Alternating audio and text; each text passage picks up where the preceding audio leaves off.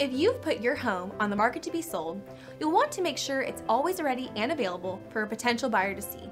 Here are Stewart's top tips to make sure your home is always in optimal shape and always ready for a home showing. Tip number 1, leave the house during showings.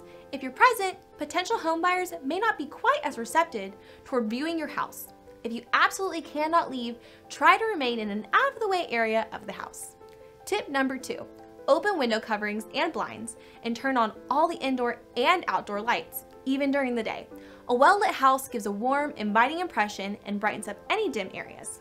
Tip number 3, try not to use scented sprays throughout the house. Instead, use potpourri or wall plugins. Here's a pro tip.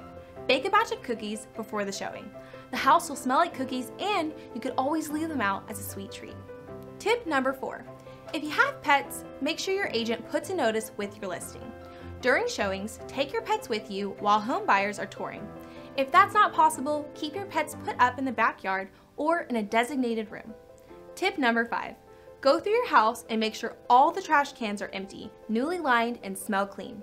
Having an empty trash can freshly lined with plastic is much more appealing than having one with last night's pizza box showing. And lastly, walk around your house before your buyers come by and make sure everything is neat and presentable. Pick up any newspapers, empty glasses, or other clutter that may have made its way into your rooms. Make the bedrooms feel inviting by making the bed and adding fresh flowers to the nightstands. Keep everything freshly dusted and vacuumed. The goal is to have it look like a model home, a home with furniture that nobody lives in yet.